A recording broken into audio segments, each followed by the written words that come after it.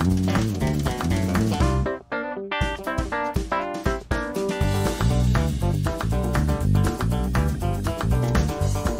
back to Country Homestead. In this video we're going to show you how we made this concrete pier here. We put rebar down in it. We made this plate here that actually has some bolts that runs down inside the concrete, and I put an X brace inside there to keep it from moving. We got a 3/4 inch bolt right here that we're going to end up pulling out. We're going to put us a piece of all thread that's going to be about a foot tall. That's going to screw down in there. We're going to have a metal plate, and we're going to have a nut so we can adjust it. Basically, it's how the bearded carpenter made his settling beams. It's kind of backwards. So I'm going to adjust mine from the bottom. I have my beam come up to my top, my post come up to my top beam, because my beam is starting to sag a little. So we're going to put this pole here. Now it's 20 foot from that pole there. It's 10 from this one.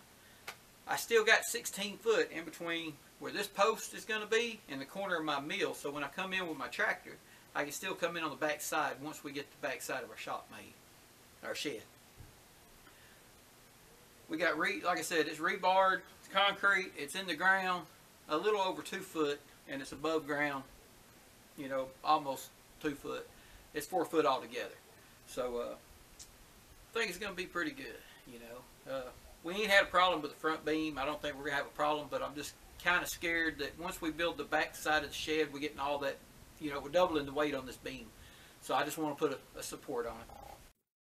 And of course, you know, the grandbabies, they're always eager to help. You know, that's my oldest granddaughter there. She was helping me. And this one here is my little 2-year-old granddaughter. And she's going to help me. She's holding that plumb bob out of the way. And I start to dig the hole. And here in a minute, you'll see when I stop digging, she goes over there and starts throwing dirt back in it.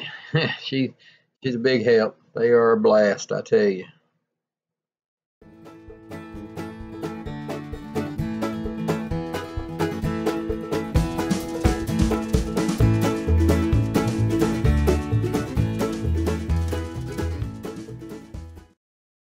Here, if you see something on her face there, that's makeup. Her and her sister played in the kids' makeup right before we did this. And my 2-year-olds look like she got a big black eye, but that's just makeup on her. They did a number to her on that. Here, what I'm doing, I'm putting 4 foot rebar. They're 3/8 of an inch rebar. I'm putting in that hole, and I'm hammering it down in the ground below that pipe, you know, the form. And I got them set so when I put my metal bracket that I built, the cross spade that I made on it will go interlaced inside them rebar. And here in a minute, when you see I put my concrete all the way up, you'll see I stick another piece of rebar up in the top of it. So there's good metal in that. There's end up being 3 pieces of that rebar inside, 4 foot long, and then that short piece, it was like 2 foot plus, you know, all the bolts and that spade that I made, and you know, everything else. So I really don't think it's going to go anywhere.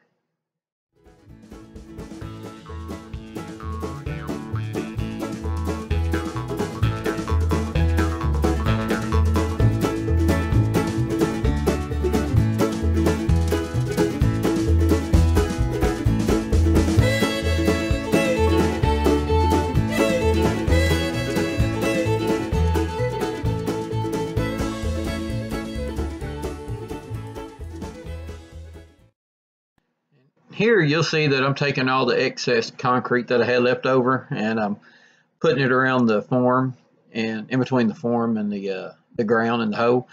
And I take a stick here, and I'm going to tamp it down in there, and then I take the rest of it and I just go around the ground in the form, smooth it out. And all that's going to be covered underground anyway whenever I bring the grade of my ground up once I get my shed finished.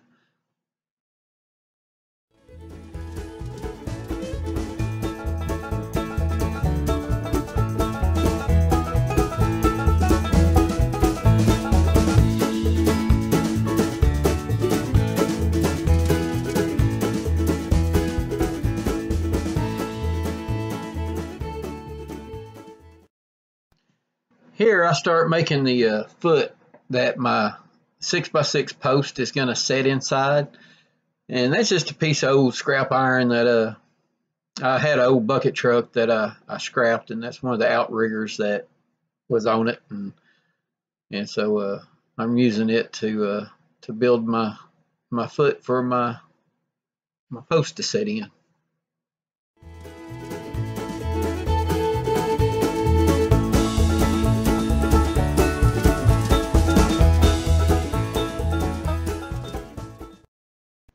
Here you'll see that I'm scoring that lip with my grinder, and then I'm going to take my grinding disc and I'm going to grind away in the front part of it right there. And what that does, that gives me a good crease line when I heat it up and, you know, bend it up to weld it. So it you can see here that crease I got through there. It makes it to where it bends a whole lot easier, you know, especially with that thick iron.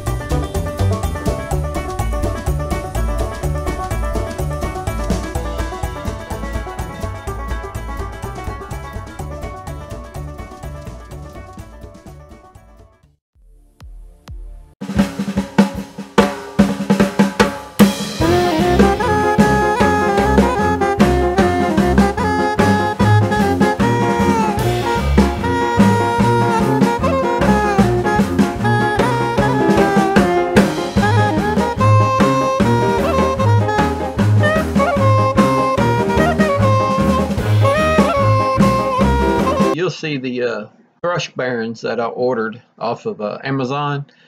They're a 3/4 inch inner diameter brush bearing, and they're just ball bearings, and they got a little groove that they ride on.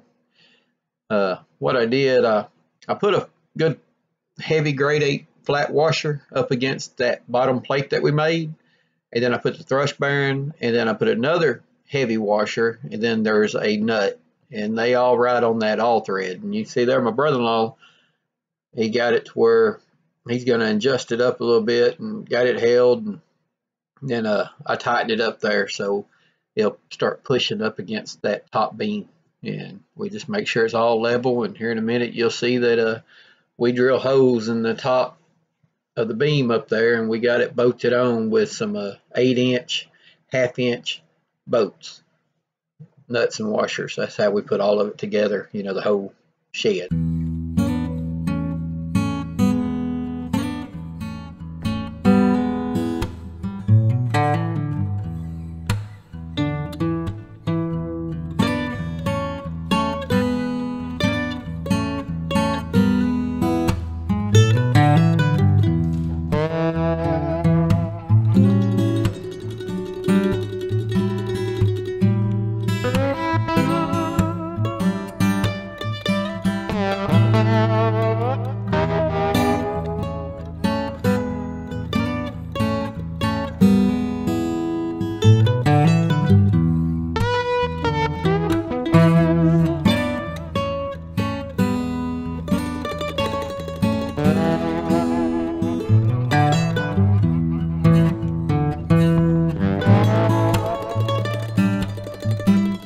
And here you can see how it's all put together. That all thread goes down in that plate. There's nuts welded underneath that metal plate. And then I got a lock nut on the bottom to hold it from turning. And that top nut, you just turn it up and it rubs against that thrust bearing, and it picks up that beam. And you can see the top saddle that we made, it's bolted to the beam up top, so we can adjust it and you know, hold support on it. So it does real good. And if you made it to the end of the video here, we appreciate it. We appreciate you taking your time and watching it. And if you enjoyed it, we'd appreciate if you give us a good thumbs up. And go check out one of our other videos. We got plenty of videos on here, and you know, we're trying to grow this channel. We appreciate y'all taking the time and watching us. And y'all have a good one.